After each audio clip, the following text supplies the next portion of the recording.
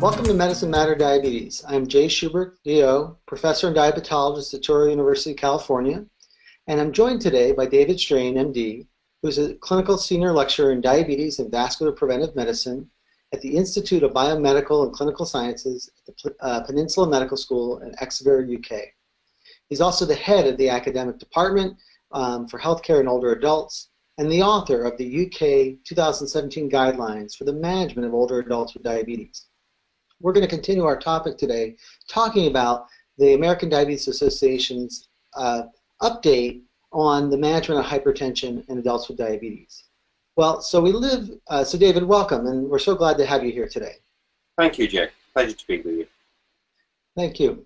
So we have an aging population. You know, I think this is a global phenomenon. We have more and more older adults, and we have older adults with chronic disease. So, you know, what's special about the elderly? Yeah, it's a really interesting point, because when we're talking about older adults with diabetes, there are many people who just talk about them as an extension of younger adults.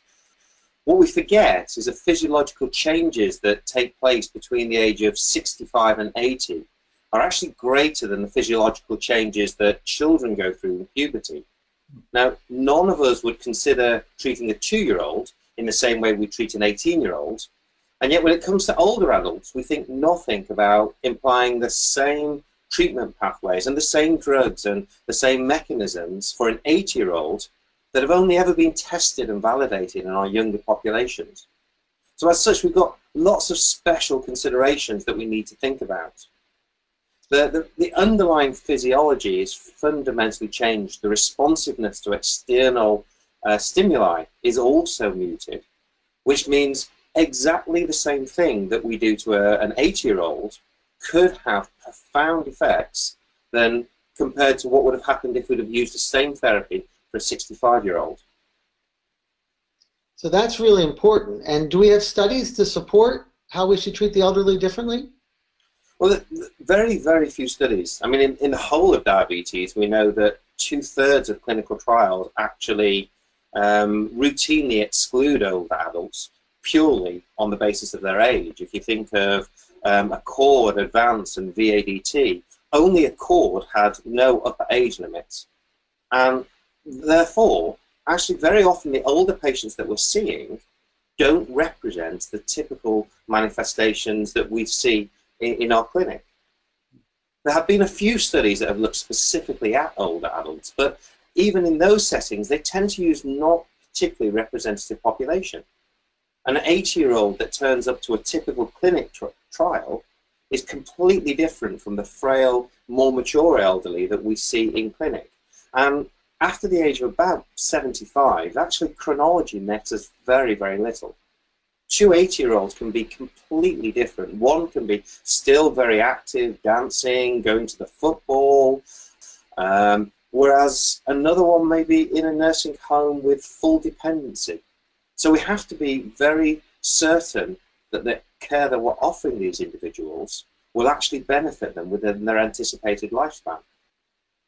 So the elderly are really a diverse group that have very different presentations, and there's little information or imperfect information to advise us on the treatment.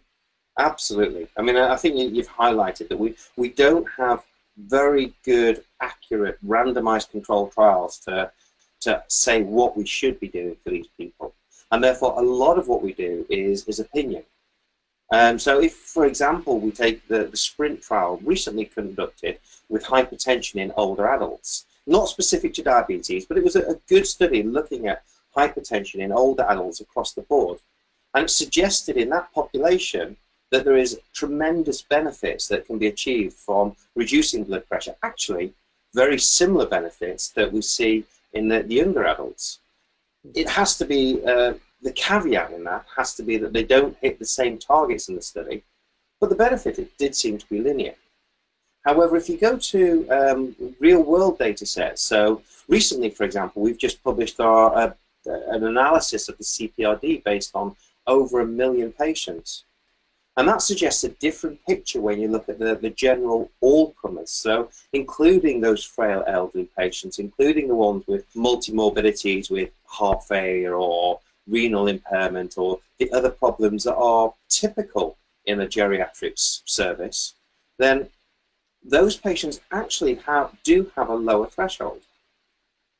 And the threshold seems to be determined more about diastolic blood pressure, which makes a lot of sense, really. Just from a simple overview of it, we spend 2/3 of our life in diastole.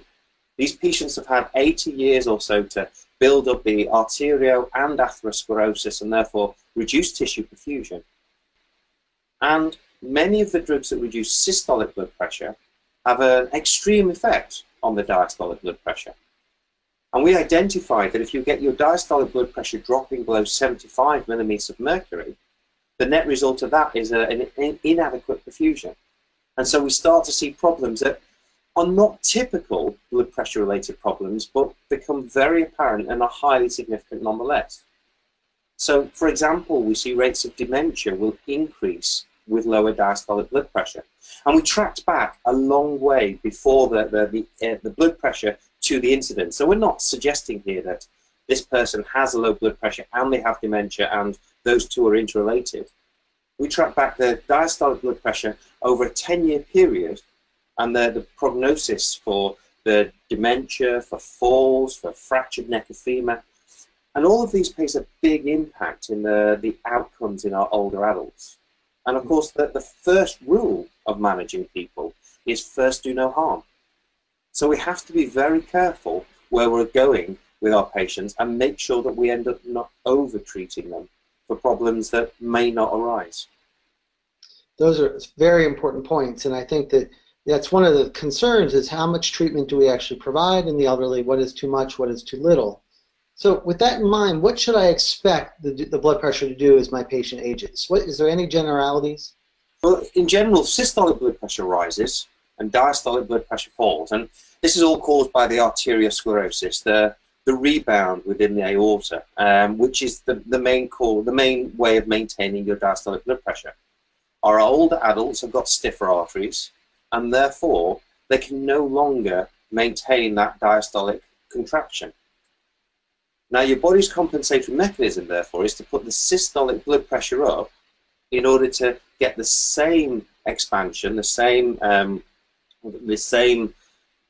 storage of energy, and then you will then get a diastolic push to maintain the diastolic blood pressure at a level that's perfusing the heart and the brain during that vital period. When we are treating, therefore, this isolated systolic hypertension becomes a condition in its own right. And therefore, we are looking at a different treatment protocol than we see in our younger adults, those under the age of 65, who don't suffer from this isolated systolic hypertension, which has been triggered by the poor compliance as you develop arteriosclerosis. So I should expect more isolated systolic hypertension. Where's the role of the pulse pressure? Is that something I should be looking at in my elderly adults? Well, pulse pressure and isolated systolic hypertension are two things that go hand in hand. I mean, your pulse pressure, the difference between systolic and diastole, is basically driven by rising systole and falling diastolic blood pressure. And many people will consider that pulse pressure is an alternative way of assessing the blood pressure. And we see that actually coming from some of the recent glycemic studies, that if you take, for example, the LEADER trial, where systolic blood pressure fell and diastolic blood pressure rose, we actually have a reduction in blood pressure, presumably caused by an improvement in arterial compliance, which was in some way a driver towards those beneficial results we see. The converse is true in our elderly patients. Systolic blood pressure rises, diastolic blood pressure falls, and we see the huge wave patterns that are causing some of the end organ damage down in the small blood vessels. So if I hear you correctly, knowing the challenges of aging and the aging blood vessels, we really should be focusing on making sure we lower the systolic blood pressure, but don't drop the diastolic too low, certainly not below 75. Absolutely, and therein lies the real difficulty, because many of the therapies that we use for our younger adults, the main role is to actually reduce the systolic blood pressure, and the diastolic blood pressure falls with them. And there are very few strategies that have got a good evidence base for improving arterial compliance. which is really what we are aiming to do for our older adults. I think one of the best assessments of that was the sub-study of the ASCOT blood pressure arm, where they compared the calcium channel blockers and the ACE inhibitors with the beta blocker and thiazide diuretic components. And it demonstrated not only for similar blood pressure results did we get better improvements with the newer agents, the calcium channel blocker ACE inhibitor combination, but also on a separate sub-study, the CAFE study, they measured central blood pressure, which is another measure of the arterial compliance. And this central blood pressure also improved far more so in the newer strategies. And this has led a lot of us to think that maybe we should be approaching the hypertension in those with poorer arterial compliance with the newer strategy on calcium channel blockers and the ACE inhibitors or angiotensin receptor antagonists. Wow, so really important points today. We talked about the challenges of hypertension in the elderly, the normal physiologic changes, the separation in the systolic and diastolic pressure, all things that we need to be cognizant about when we're treating the person with diabetes and hypertension. In a future session, we're going to get to talk about the nitty-gritty of some of the treatment recommendations that you think are best for this population. So I want to thank you for your time today, and thank you for joining Medicine Matters Diabetes. You're welcome, Jay. I look forward to speaking to you again.